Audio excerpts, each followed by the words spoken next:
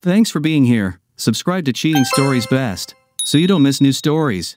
During the conversation, the wife decided to admit mistakes, but for what? Today's story will tell you about it. Enjoy watching it.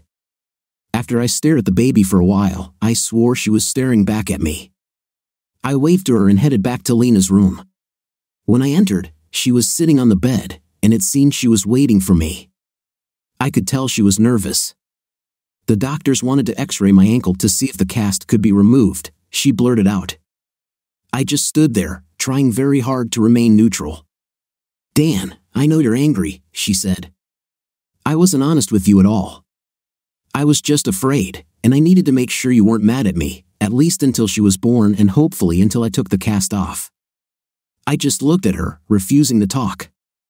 Okay, Danny, we need to talk. If you want to kick me out of your house, fine, but I need to be honest with you. It's time for us to talk again. My facial expression didn't change, I just glared at her.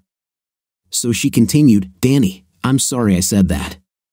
Do you know how much I suffered all week? I've been reading stories about mothers who died in childbirth. I didn't know what to expect. All I knew was that it hurt terribly, and the painkillers weren't helping at all. I thought I might die. So when the doctor told me to just say whatever came to mind, it just came out. I'm sorry if this hurts you, but it's true. I don't regret saying it. If you want to kick me out for telling the truth, that's fine. You can stay here as long as you want, I spat. I will survive what you said, just don't make it a habit. Apparently, that wasn't what she wanted to hear. She lowered her head as if she were ashamed or hurt. Danny, what are you mad about? She asked. I can feel the anger coming off you in waves. You could have killed her. I spat. You and that man you slept with, haven't you thought about what poor nutrition can do to her? She is the smallest girl in the department. Even some premature babies are bigger than her. How can we be sure she will be okay? All we can do is hope and pray, she replied. I will hope. Maybe we can ask your parents to pray if something happens to her. Danny, you can't blame Sebastian for this. He left before I found out I was pregnant. He had already been missing for at least 3 weeks. I tried to contact my parents. They didn't want anything to do with me. They didn't even give me a chance to tell them I was pregnant. Do you know how painful it is when your own parents turn their backs on you? Anyway, the next try went wrong too. Danny, you see, after my parents refused me, I came to you. Nonsense. I shouted. I had never heard of you until the day I saw you on the street. And why would you even come to me? Oh yes, I'm here, she blurted out. It was about 7 weeks after I left. I went to the doctors and then found out that I was pregnant. I went because I felt very bad. Well, I felt worse. I felt bad since the day I left you. I knew from the day I left our apartment that I was making the biggest mistake of my life. But once I told you, I couldn't go back. I knew you wouldn't even talk to me. So anyway, after talking to my parents, I decided to just go with my feelings and let you know how stupid I was, hoping that you had at least an ounce of love left for me. She took a deep breath. I was surprised that my key still worked. I opened the door and entered the apartment. I called you, but no one answered. I thought maybe you were out for a run or maybe you weren't at home. But after a few moments, I started hearing sounds and realized that you were actually home but busy. At first, I only recognized your voice and realized that you were enjoying yourself. You didn't sit and wait for me to return, that's for sure. But I realized that you have the right to try to find someone else. After all, I tried to. But Danny, what I did, as strange as it may sound, was not my fault. I was out of my mind when I left you. Then I recognized the second voice. I couldn't believe she could do this to me. I walked up to the bedroom, and the door wasn't even closed all the way. You had a night with my sister, Danny, she said. You were in our bed with her. No wonder she hates me now. She knows how confusing it all is. She also knows how I still feel about you. That's why she's so damn scared to be around me. I know I ruined our marriage, Danny. I know this much better than you. I also know that I will do everything to fix this. Kim knows this too, which is why she just doesn't want to be around me. Our loud voices and screams attracted people into the room. We looked away from each other and realized that several nurses were standing there, looking at us. "We're fine," Lena said. "Danny and I just needed to vent." 3 days later, we left the hospital and brought Ella home. During this time, we did not discuss our fight or any other things that we needed to discuss. It would be another 2 weeks before the cast was removed from Lena's ankle. She was healing well, but the doctors told her not to put any weight on it. This meant that I spent a lot of time moving Ella back and forth from her crib to Lena. I also started feeding her, and soon I began to change her clothes. This led to me carrying her in my arms and rocking her to sleep at night. These 2 weeks flew by quickly, and finally, the day came when the cast was to be removed from Lena's ankle. I held Ella while they cut the cast from Lena's leg. Ella and I watched as they peeled the hard white shell off her ankle, and Lena began scratching it as if it were full of ants. They put on a large walking bandage and told her to be very careful for the next 2 weeks, but that it wouldn't hurt her to walk. They gave her a pair of crutches and sent her home. All the nurses who knew us came to see Ella. They cooed at her and smiled. On the way home, Lena looked at Ella while I drove the car. Strangely, I was so excited to take this little joy home that the thought of the baby seat warping the Mustang's leather back seat didn't cross my mind. "I can't believe the cast is finally off my ankle," she said. "Don't get stupid," I warned. "I've already been told that I have to make sure you do your exercises. You need to strengthen the joint and increase its flexibility." Yes, she smiled. "You know what I want to do first?" At first, I really thought it wasn't about me. In fact, I regretted saying it as soon as the words left my mouth. "Find some strange guy and have an intimate with him," I spat. The look of pain and horror on her face told me everything I needed to know. I hurt her badly. I don't know if that was my intention or, as she claimed in the hospital, if it just came out. When we got home, I tried to carry her into the house as usual, but she told me to let her get used to the crutch and try to walk. Once we got into the house and I put Ella to bed, I headed back to the living room to apologize. Even though I meant it when I said it, it was not a kind deed. If I wanted to keep Ella with me as long as possible, I needed to keep the peace between me and Lena. I returned to the living room and saw her crying. I slowly walked up to her and hugged her. She returned the hug and started crying even harder. "I'm so sorry, Lena," I said. It was a childish and thoughtless statement. "It's not just that," she said, holding up a piece of paper for me to look at. "Our divorce papers have arrived. Now I'm really not your wife anymore," she said sadly. I just hugged her and held her while she cried. "That's good," I said. "Now you are not trapped with me. You might actually find someone you want to be with." She pushed away from me angrily. "Don't you understand that I want to be with you, stupid Danny? You can be such an idiot sometimes. I already told you that from the day I left home. I regretted it. I left a man who loved me for a man who was just using me." She looked at me. "I know you don't want to hear this. I know you don't care about any of this, but Sebastian never loved me, and I never loved him. He was a fraud. He fed me all this crap about pooling our resources. He gave me access to his bank accounts, and I gave him access to mine. He urged me not to go to work, at least once or twice a week. He said that I could do some of the work from home, and I did it. I hated having a night with him, and after the first few times, I always made excuses. He didn't insist, so apparently, it wasn't very pleasant for him either.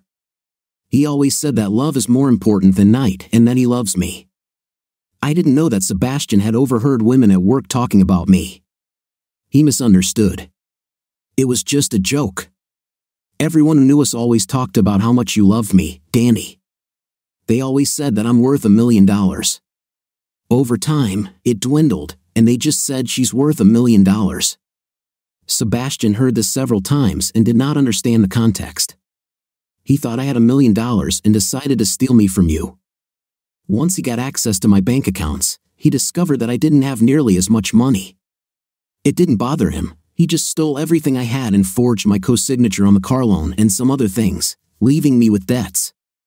He also stole computer passwords and money from some of my work accounts. Therefore, I will never be able to work in banking again. In any case, he didn't even leave a note. He just disappeared. I never meant to hurt you, Danny, so when I left you everything we had. I thought that since Sebastian is rich, I didn't need anything. It turned out that we were living in a luxury apartment illegally. He knew the building manager and stole the keys.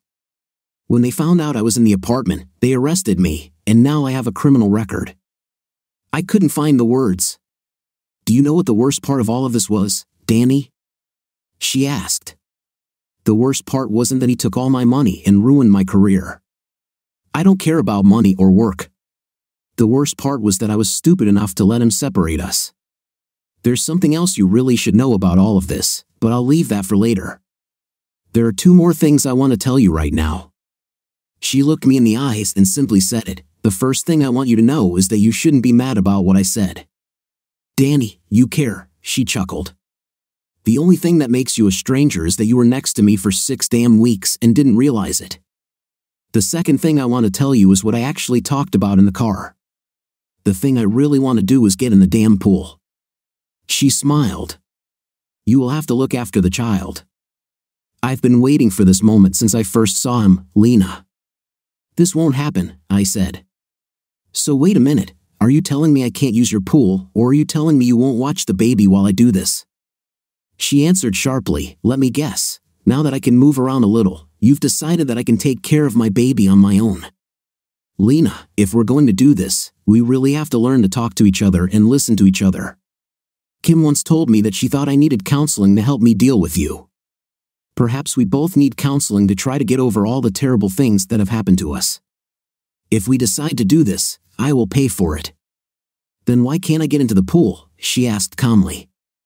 First of all, because I'm worried that you'll put stress on your ankle on the first day, I said. Her face softened a little. And secondly, because there is no water in it. I drained it. I had nightmares about Ella falling into it. Lena just started laughing. Danny, how can she get in there if she can't even crawl yet? She can't even roll over or sit up on her own. Will you keep an eye on her while I use your hot tub? I nodded as she used crutches to hobble away from me, muttering and laughing under her breath. The next year flew by quickly. Ella grew by leaps and bounds. She was tiny but healthy and smarter than most children her age. In the first couple of months, Lena and I hardly quarreled. We had too much to do. Mrs. Hayes retired, and Lena took charge of the house and looked after Ella while I worked. She went to her consultant, and I went to mine. We didn't discuss this much. We had incidents and dealt with them. After Lena began cleaning the house, she suddenly came up to me and handed me a box. I didn't realize how much Intim you needed, she blurted. Lena, what are you talking about? I asked. Danny, you probably don't know this, but I have a collection. My collection is starting to get to me now. I'm tired of collecting them. Give these back to my sister. I opened the box, and there were at least 7 or 8 pairs of panties. Why are you giving this to Kim? I asked. Because it's hers, she replied sharply. I found them in almost every room of the house. What was she doing, marking her territory? I can imagine her going around the house like dogs marking every tree in the area.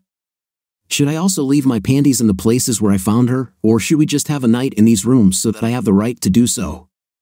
Mrs. Hayes must have been a terrible cleaner if she didn't find them, or maybe you were sneaking Kim here. I told you I don't mind it if she comes. After all, this is your home, but damn, no matter how hard she tried. Lena burst into tears and began to cry. I hugged her and let her cry. Lena, since you moved here, I haven't brought anyone here, I said. I think, like you said, Mrs. Hayes probably didn't know how to tell me, so she just left them where she found them. I feel like you already knew this, so why are you making such a big deal out of it? Because I hate it, she screamed.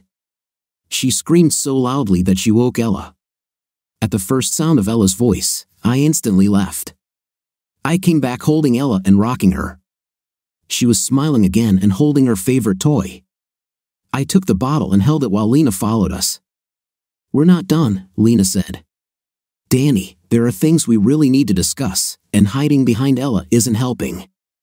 At this moment, Ella was very pleased. Both people in her life were close. She had her favorite chewed-up soft toy and a bottle of juice. At that moment, she chose to say her first word. Yes, she blurted out.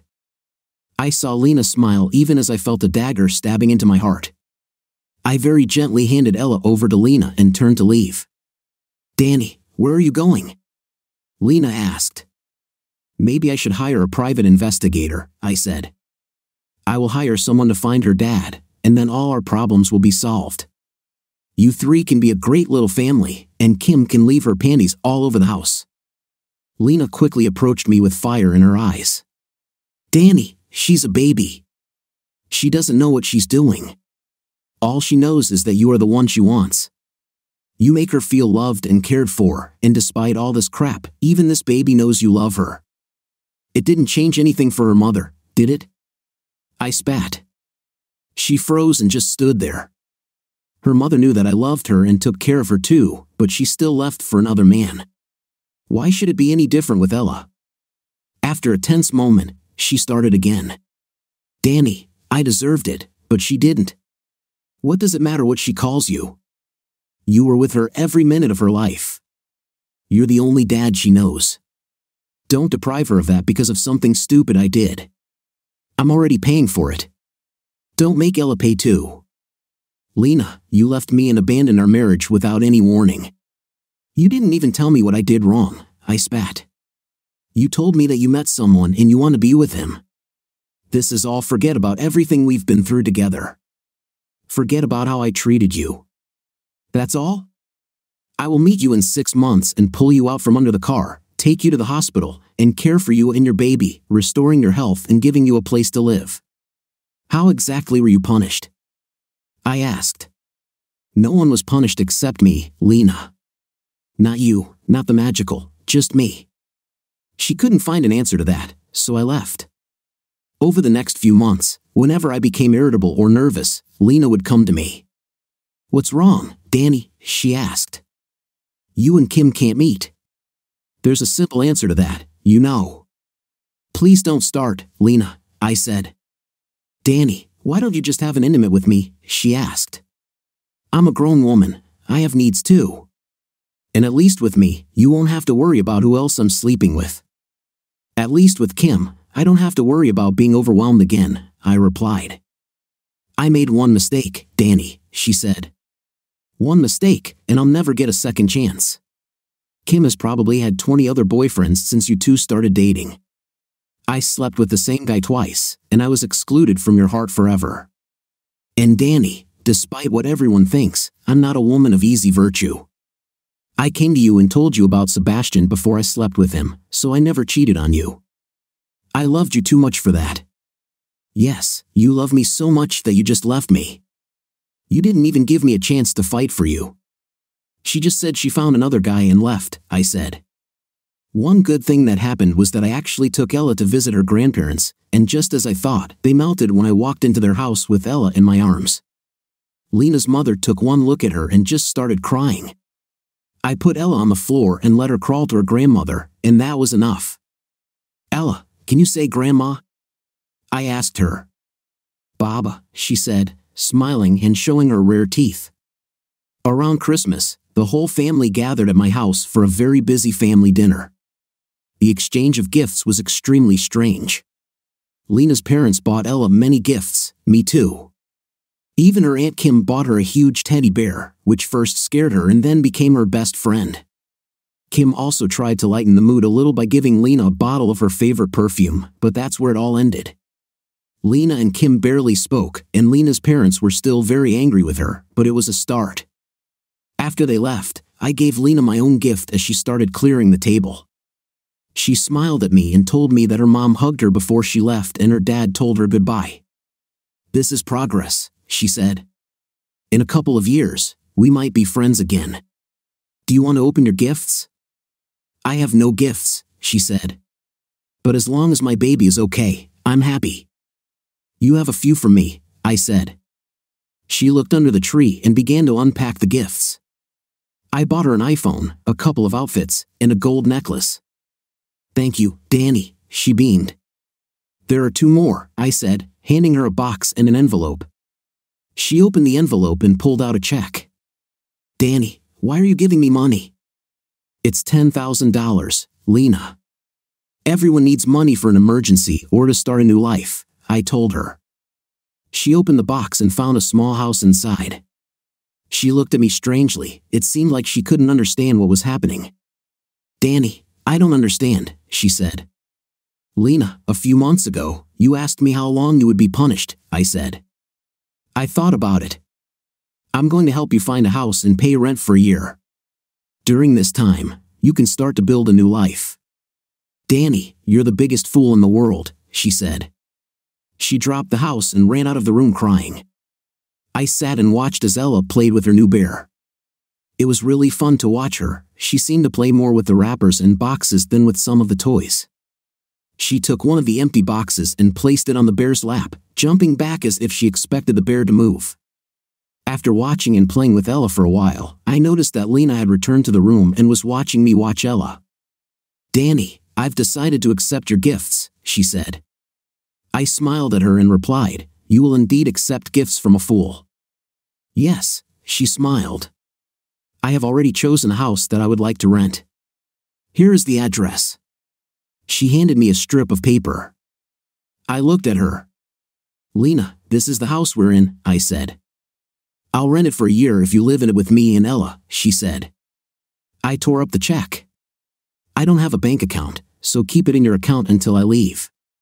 Now, she said, I have a gift for you too. This is something you used to really like. Is this turtle wax? I asked, recognizing the familiar product. I only use turtle wax on my car. I tried Miguiar's products but was not satisfied. Some Armor All products are also quite good. I really like their tire gel. Even I have to admit it's better than Turtle Wax Ice Ultra Shine. That's all good, Danny, she said, but I had something else in mind. Something that will have to wait until Ella falls asleep. At that moment, I felt awkward, and it showed. I don't know why I didn't just tell her about it, but I didn't. Women are good at sensing things like that, and suddenly she was angry. So you can have a night with my sister all over the house, and I'm not your match, right? She said. What's the matter? Are you choosing her just because she has bigger breasts, or because she allows you to do any nasty things to her? I thought intimate was the way people express their love for each other. At least that's what you told me when we were married. I didn't know it was just about fighting each other like a couple of monkeys. Well, since you started it, I said, maybe it's because Kim and I don't love each other the way you and I were supposed to love each other. Kim and I only date to meet our physical needs. You and I were magic, Lena. I got turned on just by being around you because I loved you so much that it hurt to be apart. I really felt like we were a part of each other. And then suddenly, Danny, I met someone else and I want to be with him. Can you imagine how painful this is? Do you understand how wrong this is and how it makes me feel? So forgive me if the thought of sleeping with you doesn't make me want to, but I have my reasons. Danny, my therapist, who you pay all this money to, has several opinions about why I did what I did, and some of them are physical. She also says that we need to try to get back to a normal relationship. She told me that the first few times will be terrible and that we probably won't make it, but that we should keep trying if we want this to work. And then she made a mistake, I interrupted. Who said we want this to work? Who said anything about returning to normal relationships? When did this become one of our goals? What are our goals anyway? Do we have the same goals, Danny? What do you think we're doing? She shouted. Of course we want this to work. We should be together. We will raise our family and do everything we always planned. Our goal is to return to the way things were before. I admit that I destroyed us. I was wrong, Danny. I was out of my mind and didn't realize it until it was too late to come back. Even when I realized this, I thought that I should make the best of the situation. But after sleeping with him, even once, I realized that I was at a dead end. I knew it would never work, and it didn't. In a way, his departure was a blessing, but that's all in the past. The new year is coming, Danny. We must leave the past behind. Okay, I said. Now I know what your goals are. My others? I just want to make the best of a really lousy situation. Just like with your psychiatrist. I don't want to go into how I see the situation, but I see things differently than you do. I just want to feel normal again. I really wish I could get you out of my head and out of my heart. Ever since we broke up, or since you left me, I've had all sorts of problems. I doubted myself for a while, but thanks to many friends, including Kimmy, I regained my confidence and began to move on. One of the biggest things I couldn't get rid of, Lena, is the us. I still hold you in my mind and heart as something special, even if it's not true. My mind and heart think it is. I still have warm and fuzzy memories of how things were between us, and I can't get rid of them. I guess to really get rid of them, I'd have to take them apart and show how wrong they were, but at the moment I think that would do more harm than good. I'm going step by step. It's like when you fall off a horse. There are only 2 ways to overcome this. One way is to avoid horses for the rest of your life. Hell, I know people who don't watch the Kentucky Derby or cowboy movies because they're too afraid of horses. Another way is to get back on the horse and stay on it until the fear goes away. That's what I'm doing. Instead of walking around afraid of ever running into you, I force myself to see you, be around you, and talk to you until you become just another person to me. I still think intimacy with you is somehow magical and meant so much more to me than with other people. I think in my mind I made it too big, except for the last time when it seemed like you weren't into it. My mind seems to think that intimacy with you is some kind of miracle. She snorted. Lena, on a purely physical level, I don't think that was the case, but I'm based only on the facts. Emotions are what confuse me. I said, our minds and emotions really do fail us sometimes, don't they? She replied, you don't even realize how stupid you sound. You embellished your words, you gave me a lot of analogies and nonsense, but what you really meant came across clearly. You said you still love me, but you don't want this, and you're afraid that I'll hurt you again. You're trying to get over it, but you think that if we have a night, it will either be special and magical, which means you're really screwed because then you will be stuck and will have to put up with a woman of easy virtue and keep her close, or there's a chance that if we have an intimate and it's not very good, it will mean that you wasted your life on a woman of easy virtue who wasn't worth your attention. It's more complicated, I said. Really? She asked. Maybe you just want it to be like this. Maybe you're just afraid to find out. Maybe you're so afraid that you've decided to spend the rest of your life with women you don't care about because you're afraid of what will happen when you get back to where you're supposed to be. Maybe I'm just afraid of the long-term consequences of undetected diseases, I spat. Besides, you once said that your sister marks her territory by leaving her panties all over the house. This made you very angry. This is the same thing that dogs do when they smell another dog in their trees. What do dogs do? They mark the same trees and leave their scent, don't they? Well, I'm not territorial like a dog, I am human. I think that if something belongs to me, it is mine because it belongs to me. I don't have to go around and mark other dogs' trees when I see that something belongs to someone else. I just find mine. Mr. Charming or Sebastian or whatever his name is tagged my tree. He marked you as his when he had intim with you. If you ever let me meet him or find out who he is, I'd probably want to deal with him, but I never got that chance. His way was a cowardly way of staying in the shadows. I don't do that. You are his. I will find mine. Daniel, that's the stupidest thing I've ever heard, she said. I have never belonged to anyone other than you in my life. You're going through all this stupid pain for nothing. Someday you'll realize I made a damn mistake, and we'll have to deal with it. Someday we will regret the time we wasted because of this. At the same time, I said, someday you will realize that the mistake you made was deciding to leave and have an intimate with another guy. And Danny, I told you it was a mistake at least 100 times, she cried. Yes, I said quietly, but someday you will understand that some mistakes we simply cannot overcome. Never. She looked like she wanted to say something, but she simply turned and headed to her room, quietly closing the door. That evening when I went to bed, I could still hear her crying. I wanted to say something to make her feel better, but I couldn't say anything. In some ways, she was right, I was afraid of her.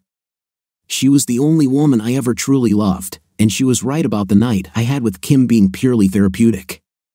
For some time, we found ourselves in a vicious circle. Lena began walking around the house wearing less and less clothing. It just didn't work out the way she wanted.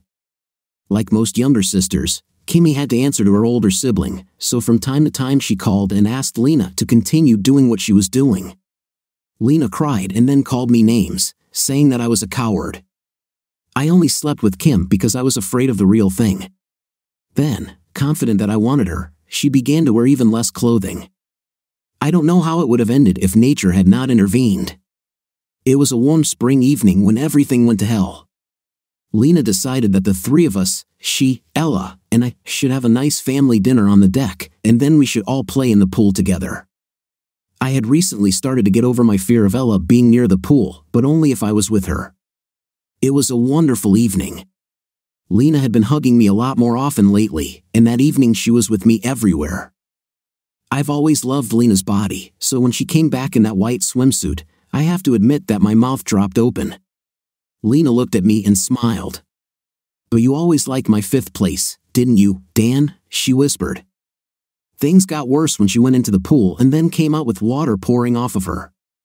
Then I noticed that in the fading light of the sun, the water made the swimsuit transparent. It looked like she wasn't wearing a swimsuit at all. "I see you like something, Dan," she asked.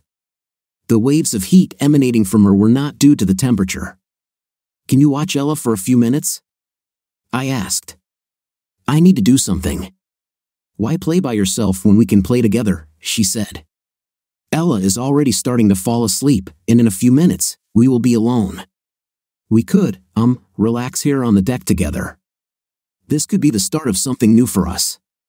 We've never done this outside, but if you prefer to play by yourself, I'm just going to make a call." I replied sharply, "Tell my sister hi." She laughed and said, "Tell her she can come see her niece." I called Kim, and her voice immediately perked up as soon as she found out it was me. "Hello, son-in-law," she said. "Do you want to book my services for the weekend?" "I was thinking about something more urgent," I said. "Sorry, darling, those are the same days. But if you are interested in just hugging me and making me feel good, under normal circumstances, I would love to," I lied. "But your sister walks around here in this white swimsuit." All I heard was laughter on the phone. "But she really can't fill out a swimsuit, especially the top," Kim said. "Yeah, but he seems to like what I have," Lena said. "Lena, put the phone away," I said sharply. I heard a click and then more laughter from the other room. After I hung up, Lena entered the living room. "Are you sure you don't want to hug her and make her feel good?" she laughed. "Shut up, Lena," I shouted. "I was just worried about your well-being, dear," she chuckled.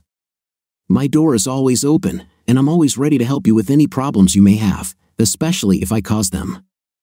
I avoided Lena for the rest of the evening. Her knowing glances and sarcastic comments only made me more irritable.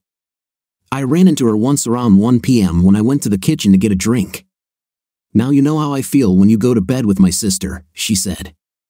I ignored her. "For me, it's 10 times worse," she said. "I have to watch the person I love leave to do something with someone else that I would do for him in a heartbeat.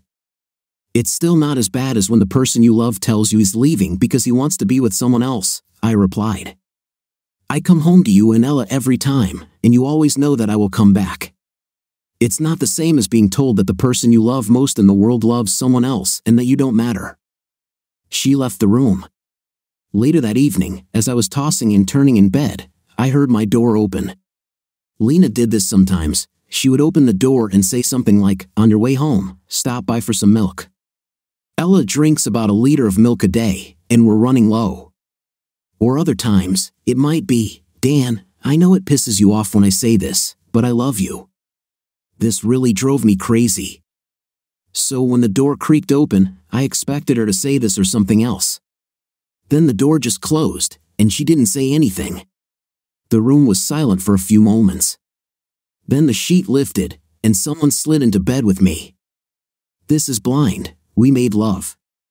"Okay, Danny, I know I said we didn't need to discuss this, but I just need to know." "What do you need to know?" "Lena," I asked. "Did you like it? Was it even close to how it was with my sister? Was it as good as you remember it?" Before she asked, I suddenly felt angrier than I had ever been in my life. "Get out of my room, Lena," I spat. I got up and headed to the bathroom. "What did I say?" she asked, tears streaming down her face. She followed me without anything into the bathroom, and I had to admit that just the sight of that toned without clothes body turned me on again. "Danny, don't do this," she cried. "What was wrong? Don't push me away. Tell me what I did wrong so I don't do it again." "I wasn't confused by your first question," I said scornfully. "I was going to answer that one. I was going to answer the second one too, but the third one, you should probably leave. All I asked was if it was as good as it used to be," she said. "What was so bad about it?" "I was worried about it, you know? A woman's body changes after pregnancy, and I wanted to be really good for you. I wasn't trying to challenge your magical memories because I have them too, darling, but tonight was." "Lena, the word that ruined everything was earlier. That one word put everything into context for me," I said sharply. "What you meant was before you started sleeping with that man. Before you let that idiot get you pregnant. Before you decided I wasn't right for you. Before. Why did you decide that everything we had meant nothing? Thank you for reminding me why I decided that we couldn't be together anymore." She just stood there without anything, looking at me with tears running down her face. "It wasn't supposed to be like this," she said angrily. "You got it all wrong. I keep telling you it was a mistake." "No, Lena," I said sharply. "Tonight was a mistake. Just keep your promise and never talk about it again." "To hell with you, Danny," she screamed. "There was no mistake. Tonight was the best night of my life. It was perfect, and you know it. I'll keep my promise, but you'll be thinking about this night for a long time. We both know you won't be happy again having a night with my sister. You won't be happy with anyone else but me, for the same reason I'm not happy with anyone else but you. We love each other. Man, come to my room. But don't worry, I won't try to hurt you. All you have to do is come and take me anytime you want me. I'm yours, but you'll have to come and take it." With those words, she left my room without anything and walked down the corridor.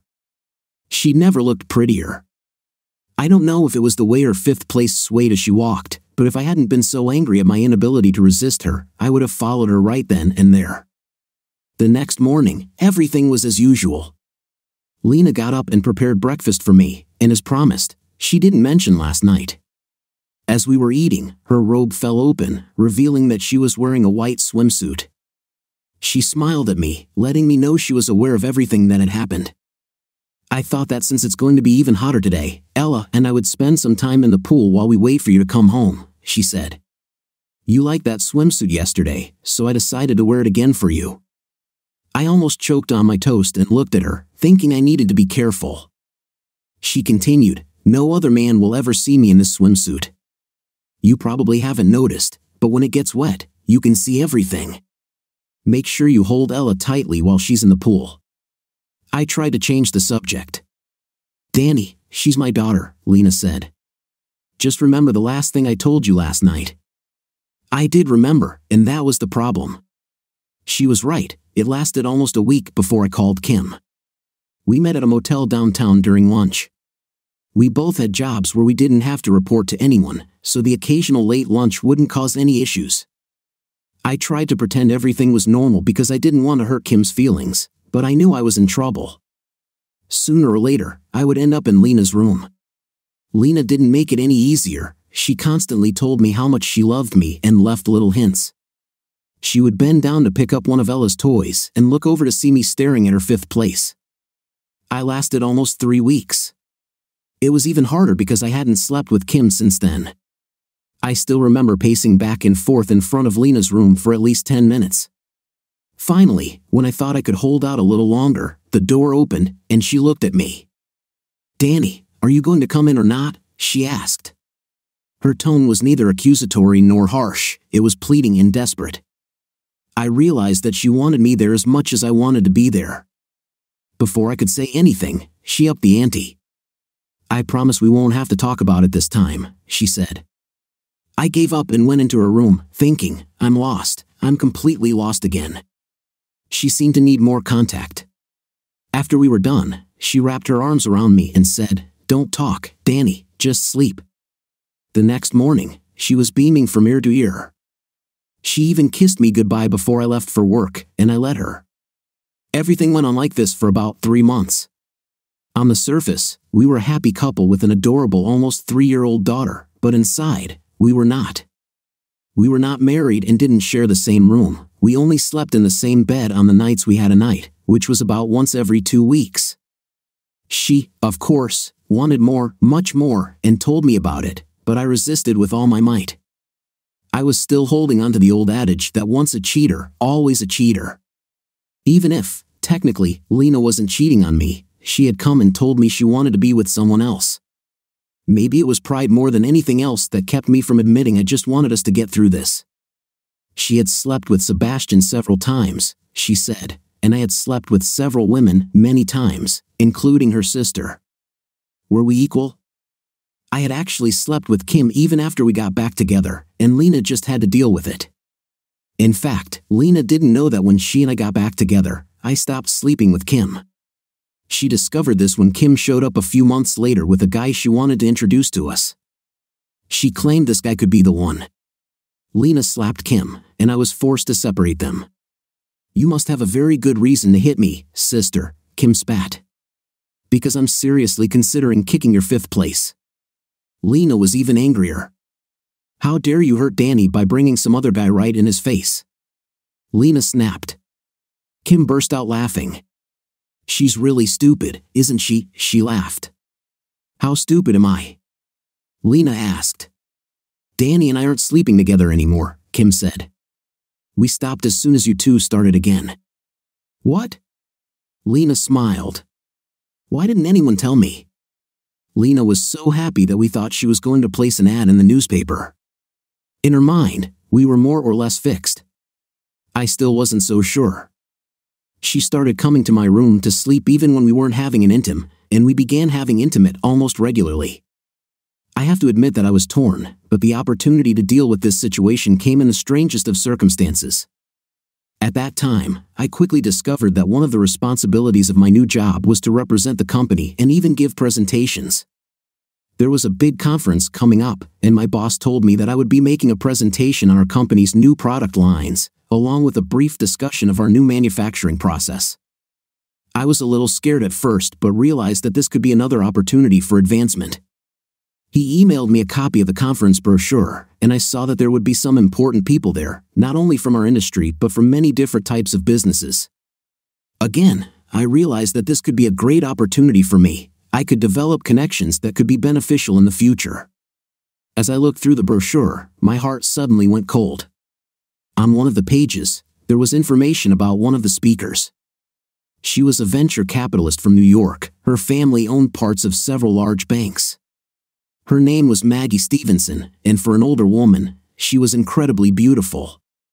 But it wasn't her beauty that attracted me, it was the last line in the paragraph, the one that said she would be represented by her fiancé, Sebastian Shaw, a former resident of our area who had moved to New York. The show returned to our area for a conference. I think they meant it as some sort of local boy success story, but to me, it was like waving a red flag in front of an already raging bull. Could it really be him? But damn, how many men are there with the name Sebastian? My brain started working at full capacity. I made diagrams and plans while I wrote my speech. I immediately abandoned some of the plans. The idea to cut it into thousands of inch cubes and feed them to the sharks was immediately discarded, as was the plan where I would chain him to a rocket and send him into space. Those were just not practical. Making him dig his own grave and then beating him with the same shovel seemed satisfying but also provided too many opportunities for arrest. In the end, I decided that Sebastian wasn't the one I should be mad at. After all, he did not take an oath to love and respect me, Lena did. She was the one who broke our vows, not some idiot I've never met. In fact, the only thing Sebastian had that I needed was the right to make decisions in Ella's life. Sebastian was who I wanted to be. Although he had never seen Ella, he could appear out of nowhere and start demanding to see her. Fathers, even dead ones, are given certain rights that I, although I was with her every second of her life, did not have. Lena could get angry at me and leave, taking Ella with her, and I would have no rights.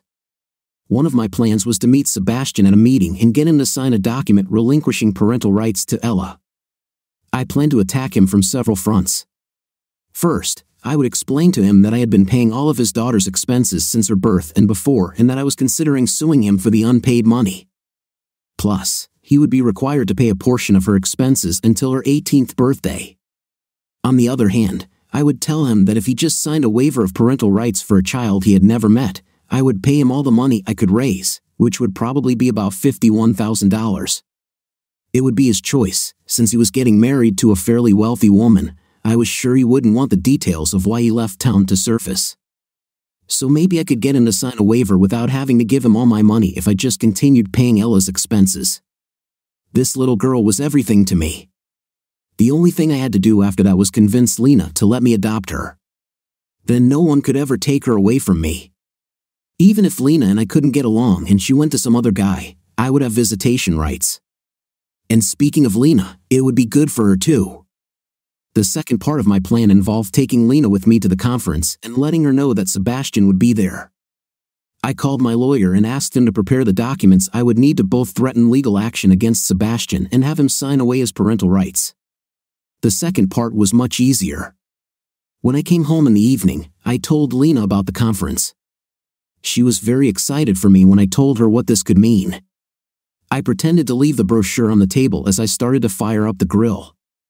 This was the first time we had ever discussed anything related to my work, so she was thrilled to be included in it. I think she thought I was trying to involve her more in my life, and she liked it. She looked at the brochure while I played with Ella and worked on the steaks.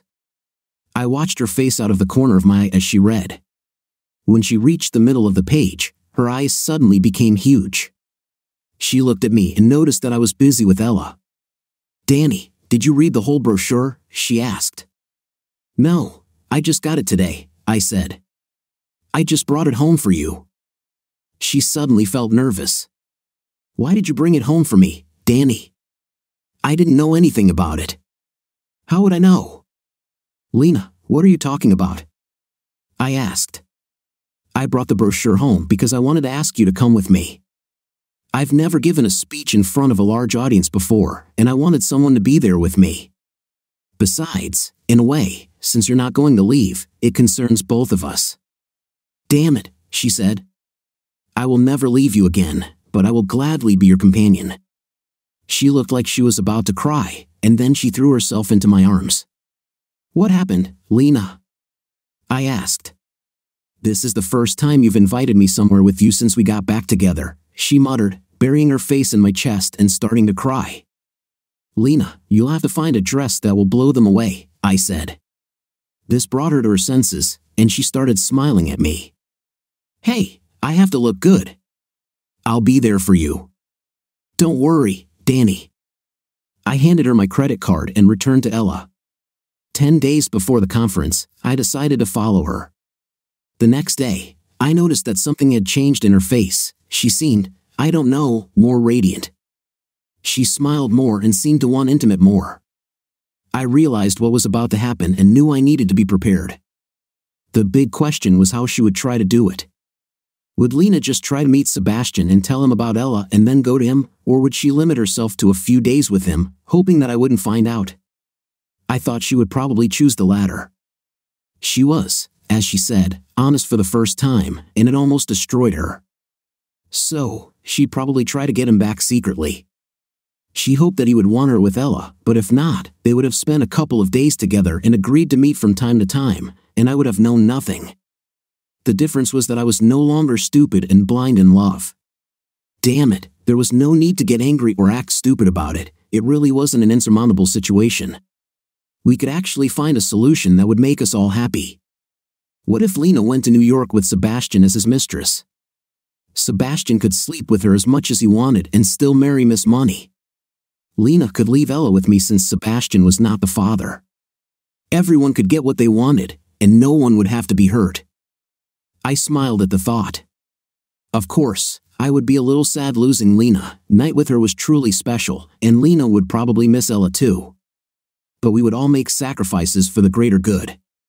Life is full of compromises and sacrifices. Damn, look at all the sacrifices I made for my Mustang. I had to sacrifice good fuel economy and pay higher insurance premiums, but it was worth it every time I stepped on the gas pedal. Besides, Just looking at that car made me smile. By the end of the week, I was sure that Lena was behaving differently. She had all sorts of mood swings and seemed manic at times. When I thought about it, I realized that this was exactly how she acted the last time she left me. Only this time, I was ready. Fool me once, shame on you. Fool me twice, it won't work. By the time the conference was just 3 days away, I started noticing calls on my caller ID that I didn't recognize. These were local calls, judging by the area code, so I assumed that she was in contact with Sebastian and he was already in town. She started trying to kiss me often, and most of the time, she did it when we weren't even having an intim. I didn't let her kiss me because I knew what she was doing. She was doing the same thing people do before they put their pets to sleep. In the last few days before the doctor put the dog down, the owner gave the dog extra treats and played with it almost twice as much. It was a reaction to feelings of guilt. I knew her next attempt would be the same pathetic comfort night she gave me the night before she left last time. I wasn't going to fall for it again. I decided that instead of our amazing and emotional lovemaking, I would do with her what I did with Kim. The difference was that Kim liked it. The next evening, as I expected, Lena invited me to grill and have dinner by the pool. Ella repeated her cute phrases under her robe. Lena wore that same white swimsuit that drove me crazy. See something you like? I was stunned, but I kept it to myself. I'm actually a little nervous about tomorrow, I said. All my plans disappeared. I just wanted it all to end. When she came to bed and stood in the doorway with the light behind her, she was the prettiest thing I'd ever seen. I think it broke my heart again that she could be so conniving. In fact, if she was so smart, she was quite stupid. She received 3 more calls from that local number that day. If she was as smart as she thought, she could at least delete the call history. Not today, Lena, I said. Jesus, you're really nervous, aren't you? She asked. Well, tomorrow it will be, I replied. Can we wait until tomorrow to talk about this? I just want to sleep.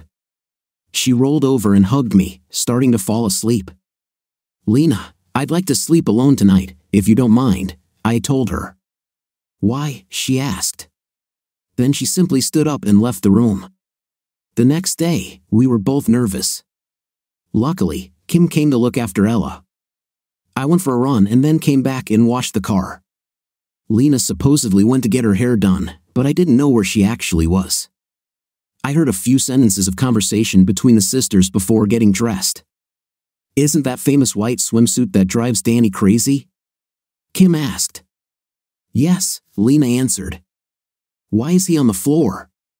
Kim asked. Because I don't need him anymore, Lena answered. And sister, I may need your help with Danny. Depending on what happens today, he probably won't like it, but I have no choice. What are you talking about, Lena? Kim asked. You know you guys are just starting to get close again. Don't ruin it. The conference was supposed to start at 1 o'clock in the afternoon, so we left a little earlier. We drove downtown to the convention center, and I found myself stopping and smiling as I drove past the spot where I had grabbed Lena and prevented her from being hit by a car. I ran my hand over my jacket pocket where I had the documents folded, ensuring they were in place. Lena took my hand and smiled. Danny, we need to talk, she said. I looked at her angrily. Why are you starting this nonsense now? I snapped. The rest of the time we were in the car, she seemed to alternate between moments of extreme joy and nervousness. I thought that on the one hand, she was happy to see Sebastian again, but on the other hand, she was nervous that I might catch her and get angry. As we walked around the convention center, her head was spinning in all directions, constantly pointing at things like flowers or decorations, but I knew who she was really looking for. Our seats were very close to the stage. We sat in the 3rd row from the very front, surrounded by thousands of people at the conference. These were great venues. At first, we sat in our seats, although I soon had to go on stage to give a speech. There was a small room next to the stage where performers could relax before or after their performances. The plan was for Lena to sit there and watch my performance from the audience while I was on stage. I would likely remain on stage after my speech to participate in the panel discussion and answer questions from the audience. Strangely, neither of us planned to do anything after the conference. Do you want to have dinner after my speech? I asked her. She looked startled. I don't think so, she said. Danny, we might have other plans after. I nodded sadly as she tried to straighten my tie. I think you're sorry we didn't have an intim last night, huh? She whispered. Not at all, I said. It probably won't be any better than last time. What the hell does that mean? She snapped, her voice louder than it should have been. Several people not only heard her but also turned to look at her. I started walking toward the stage and saw a man enter the preparation room on the side of the stage.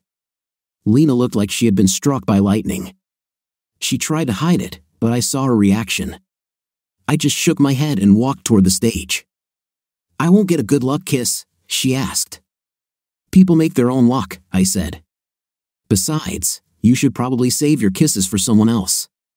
What the? She looked at me with the most puzzled expression on her face. I just ignored her and walked toward the stage. Maggie Stevenson was the final speaker for the afternoon session. She was 2 speakers after me. It was perfect for my plans. After what I saw, I knew who Sebastian was. He'd probably be on stage when I performed or shortly after. My plan was to stay on stage after my speech and wait for him to enter the preparation room while the next speaker spoke. When Sebastian came into the preparation room, I would confront him and arrange everything so that he signed the documents and I gave him a check or cash if necessary. I also knew that, deep in my heart, I really hoped that Lena wouldn't fall for his bait. If she could just stay away from that man, maybe in time we could even, but no, obviously this Sebastian was like catnip to her. She just couldn't resist him. Maybe she really loved me as much as she claimed, but there were things she couldn't live without. I had my Mustang, maybe Sebastian had hers. I waited while the speaker spoke in front of me. She praised the value of a series of seminars designed to help freelance salespeople increase their sales. We've all heard this 1,000 times, it seemed like a scam to me. They gave you a pep talk and some self-care tips, you felt better, which boosted your confidence, and in turn, you tried harder to make the sale. As a result, you sold more. You could have done it yourself.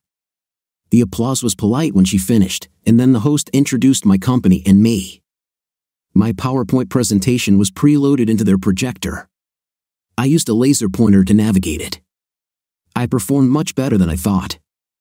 I wasn't nervous at all, I joked several times, and the audience loved it, stopping several times to answer questions about our products or the benefits of a new manufacturing process. I answered so many questions that the host reminded the audience that there were other speakers and there would be time for questions during the panel discussion. I saw that my boss and the CEO of our company were in the audience, giving me a thumbs up. Part of the reason I was so talkative and relaxed was that I really didn't care about the performance anymore. The whole time I was on stage, I was watching Lena, who was watching Sebastian. I finished and received thunderous applause just as she stood up and followed that man into the preparation room. That's it for our future together, I thought angrily. I immediately saw red and stood up to follow her. Asterisk last time I let them play their dirty game. I wasn't going to put up with that crap this time, asterisk I left the stage and calmly walked toward the preparation room. It took a few moments to get from the stage to the other side of the room, which should give them time to get started. I pulled the door open and closed it behind me. The room was much larger than I thought, and the light was dim. Listen, Sebastian. I shouted. To hell with you and with her. You can take this woman of easy virtue, I'm done with her. If you sign these documents, not only will I not sue you, but I will pay you $60,000. My eyes finally found them in the darkness. I was so shocked that at first I didn't realize what was happening. My eyes widened even further when I finally processed the scene. No, Danny, no, she said. I can explain everything. At that moment, I heard a sound from the far corner of the room, but I was still in shock from what was happening with Lena. Lena, what are you doing? I asked, still in disbelief. The door to the side of the room opened, and the same fat policeman who had been there when I saved Lena came out, still pulling up his pants. She beat him with that pipe, he said. The door behind me opened again, and Maggie Stevenson entered the room to prepare for her speech. Her eyes widened as she looked around the room and saw Sebastian on the floor, with Lena still standing over him, looking guilty. Danny, what's going on here? Maggie asked. Ugh, Sebastian making sounds. I need an ambulance. This crazy woman came into the room and started hitting me. Lena kicked him furiously. Miss, can you explain your actions? Asked the policeman. I came in here to use the restroom instead of the one outside. I have irritable bowel syndrome, and sometimes it hurts to walk. I saw her coming after this guy, and he started talking about making him sign some documents. I wanted to try to stop her, but I couldn't get out with my pants down, and I needed to wipe myself. Do you know these two? The policeman asked. Wait a minute, he said, pointing at Lena and me. I know you too. Yes, I said. This guy is the one she left me for. He deceived me, stole all my money, and left town, leaving me to pay for a lot of things he bought. According to the police, he did this to many women, the richer, the better. Lena, said Maggie, her eyes hardening. Call your precinct and ask them to check it against the database. He should still have warrants in my file. Is it true? Maggie asked Sebastian, who turned away from her. I was impressed by your speech, Mr. Boone, Maggie said, taking the ring off her finger and throwing it on the floor. Please call me Daniel, my friends call me Danny, I said. Perhaps we can collaborate in the future, she said, turning to leave.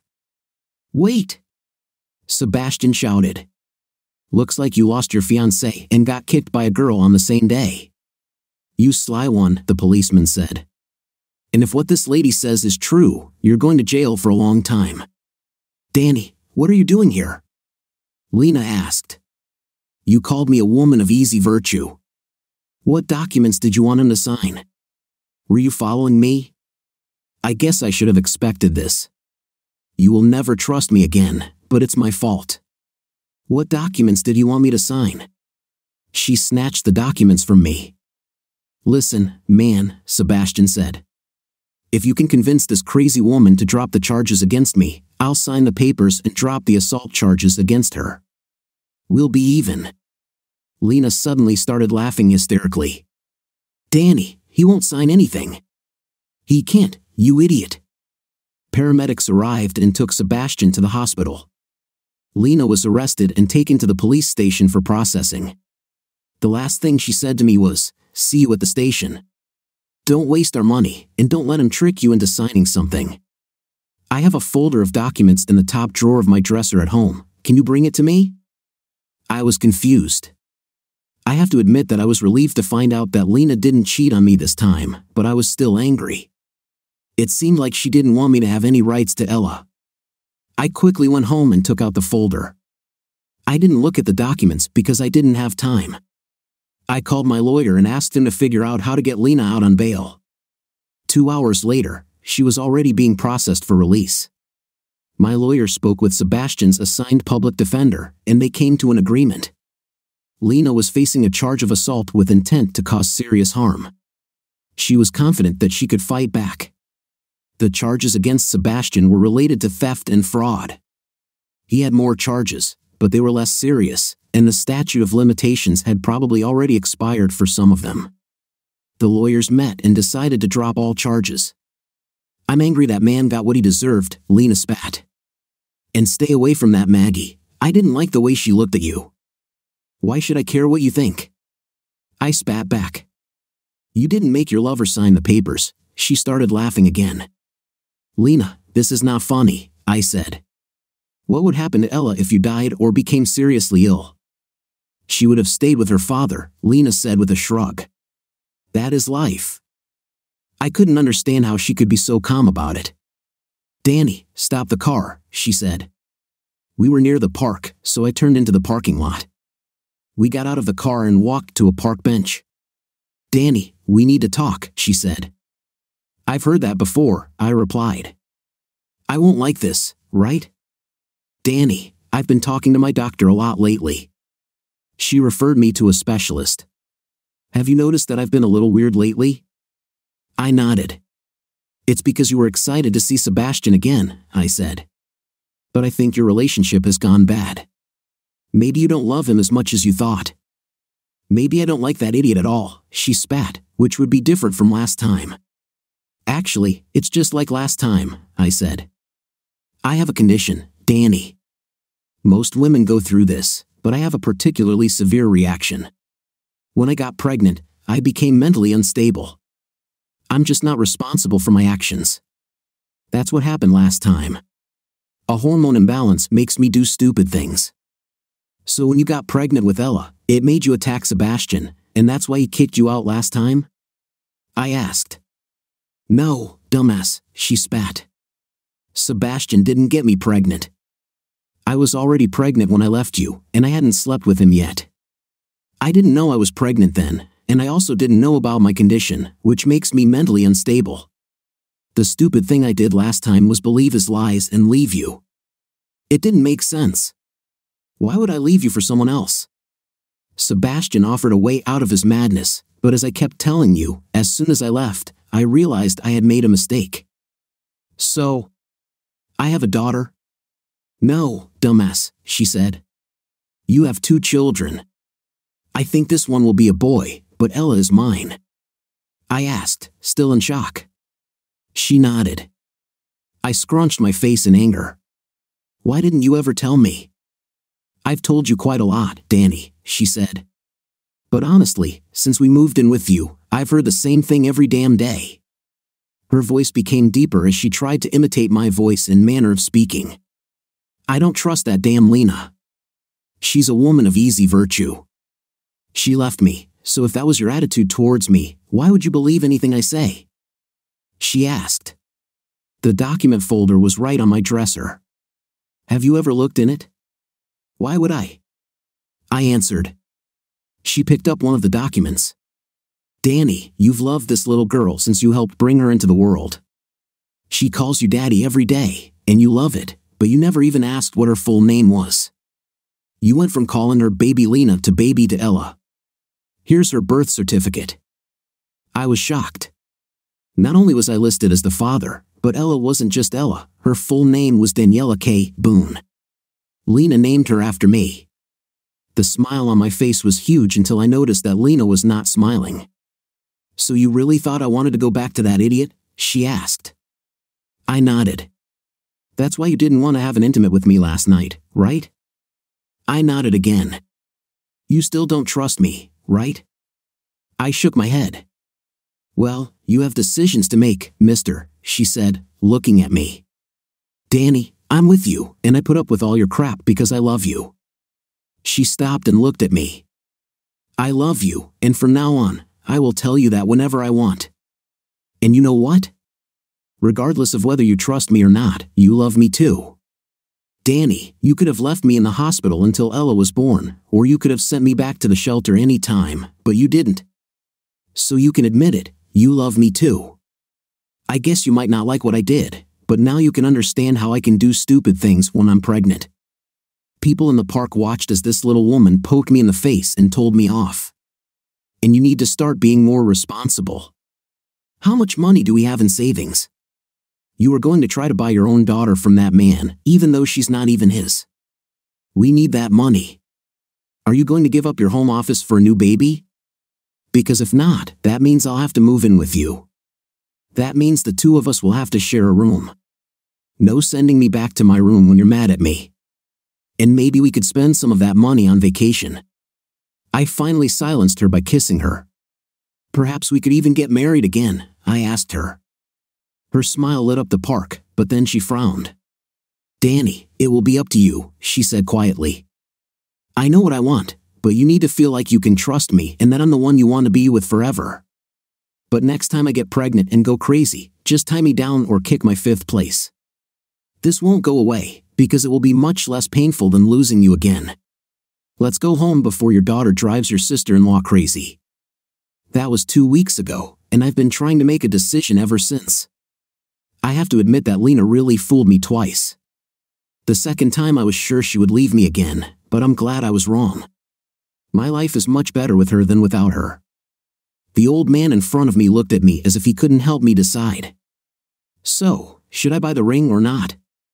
I asked. Do you love her? He asked. Yes, I answered. Have you forgiven her? He asked. Yes, I said a little hesitantly. Do you trust her again? He asked. I'm not sure I'll ever be able to trust anyone the way I trusted her, I said. She might get pregnant again and go crazy. 2 out of 3 isn't bad, he said. I'll wrap it for you. Will it be cash or credit card? What do you think of our concluding part of the story? In my opinion, the best part of the story was this one because it revealed everything that was hidden in the first part. What do you think? Write in the comments. See you in the comments.